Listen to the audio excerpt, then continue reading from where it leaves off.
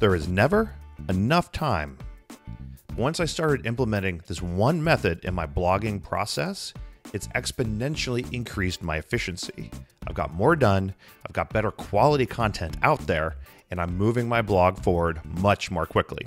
I'm going to show you how you can harness this superpower for yourself. Hey there, I'm Jason Logston, and this is Makin Bacon, all about helping you serve your fans, grow your income, and get the most out of your blog. One of the things that food bloggers consistently run into is that there's not enough time to get everything done we want to get done. It's just not enough time in the day. There's too much that can go into blogging to ever accomplish all of it. But I found something that I consider a superpower, and that's to reuse, reuse, and reuse. Taking the same content, the same concepts, the same ideas and information, and reapplying it in different ways. It's the fastest way to grow your blog, get more content out there, and save time. Way too many bloggers I talk to talk about putting out a recipe, and then that's it. They might promote it on social media, but once they write that recipe and they put it on their blog, that's all they do with it. And that is such a waste. There's so much more value you can get out of that content. And the more you can reuse the same content, the less new content you have to create. It's a win-win scenario, and it can really increase your efficiency. To help highlight how effective this can be, I wanted to share how I've reused content over the years to become much more efficient. I've grown a blog that has over 1,000 pages of content. I've put out 14 cookbooks, 2 video courses, 2 email courses, and I've done a lot of recipe content creation for external companies and equipment manufacturers. And there's no way I could have done all of that if I wasn't reusing content smartly and intelligently. So I want to give you a few examples of how I've harnessed this power in the past and show you how you can apply it to your own blog. First example is a pretty basic one. When I started out blogging 10 years ago, I created a website on sous vide. I had several guides on it for how to use sous vide for different types of meat, and I had probably 15 or 20 recipes. I was getting a little bit of traction. I had about 2,000 monthly visitors, which I thought was pretty good at the time. And I thought, what more can I do? And so I took all that content I had written, I packaged it, and I self-published a cookbook. I think I wrote 2 new recipes for my cookbook. There's a small cookbook. There's only 70 or 80 pages, black and white, and it only had content from my blog. And I made more selling that cookbook in the first month than I did in the rest of my blogging career combined. And you know how many people complained about it just being content that was available for free on my website? None. Not a single person wrote in to say, hey, I can get this content for free, because they didn't care about that. They wanted a physical cookbook that they could hold in their hands. So now I plan on this. Every single recipe in a cookbook of mine that has a photograph is also on my blog. Every one. You know what those recipes do? They bring in Google search traffic. They bring in new fans. And you know what those fans see? Hey, this recipe is from my cookbook. Are you interested in purchasing a copy? It's perfect marketing, and it's reusing all that content. I've also reused these recipes in lead magnets, video courses, licensed them to equipment manufacturers. Some recipes of mine have been reused 7 or 8 times already, and they keep getting used and people keep getting value out of them. So what content have you created? What recipes or guides can you put together and package in a new way to get in front of new fans? The second example is what I call complementary content. And that's coming up with something that will be presented in different ways, but uses the exact same content. My best example of this is that I wanted to put together a detailed email cooking course. I thought it would be a great lead magnet, which it was. You can check out my video on that. And it would take someone from not knowing how to use sous vide to being an intermediate sous vide user who has confidence in the method. And so I put this content together. It was 20 emails with 40 lessons in it. So a really long email cooking course. But I took that same content and put it on my website. Every article in the course was also freely available on my website. And at the top of each one of those, I said, from my Exploring Sous Vide email course, sign up now. Drove a ton of traffic from Google. It drove a ton of signups from those header links, and it was a great way to bring in a lot of new people. I also took that exact same content and I packaged it together in a cookbook I could sell for $24. Sold a few thousand copies of that book.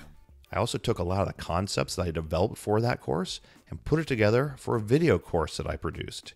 So same content, put in 3 or 4 different formats, and I only had to do the work once to create it instead of coming up with all new stuff for each one of the different formats. And again, you know how many people complained about reusing the content? None. No one complained because it was helpful to have it either in a book form, all in an email course being sent to them, or being on the website if they just needed an answer to a specific question that was answered by an article that I did.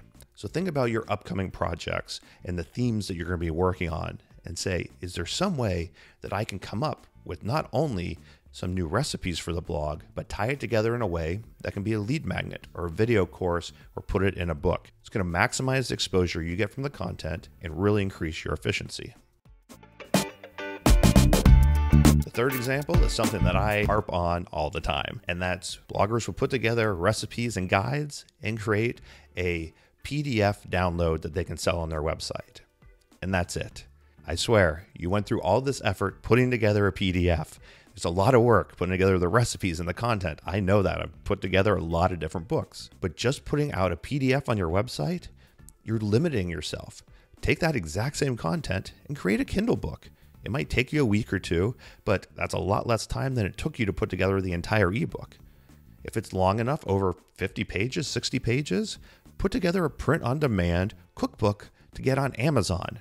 These processes are pretty easy to do now. They're not going to cost you anything up front in fees, and it's going to maximize your exposure. Unless you're getting hundreds of millions of visitors a month, Amazon has more customers.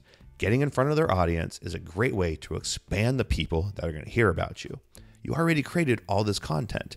It's a great PDF download. Awesome. Take that and put it out everywhere so people can consume your content in the method that they want to consume it.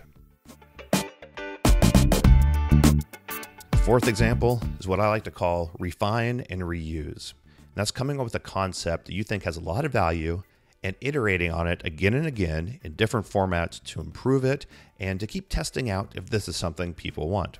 The best example from my blog is whenever you get started with sous vide, every time you're cooking something tender, you need to measure the thickness of it. And that determines the exact time you need to cook it. So you measure the thickness, you look up the corresponding time in a chart online, and then you can get started cooking. So we started by creating some good time and temperature charts. You could go to my website, you knew that it was 1.5 inches thick, and it would tell you how long you needed to cook it, whether it's chicken or beef, if you wanted to pasteurize it or not pasteurize it, a lot of different options. That was one of the most popular pages on our site. So I thought, how else can we use this information or simplify the process? So what we came up with was a lead magnet. It's a downloadable PDF that you can print out at home, and it's a little sous vide ruler that you can hold up next to the food, has the times already on there, so you don't have to go to your computer anymore and look it up. And that drove a ton of signups to our website.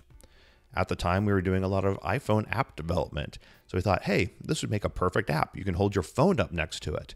So we refined it, released it on the iPhone and Android, and sold hundreds of downloads of that app.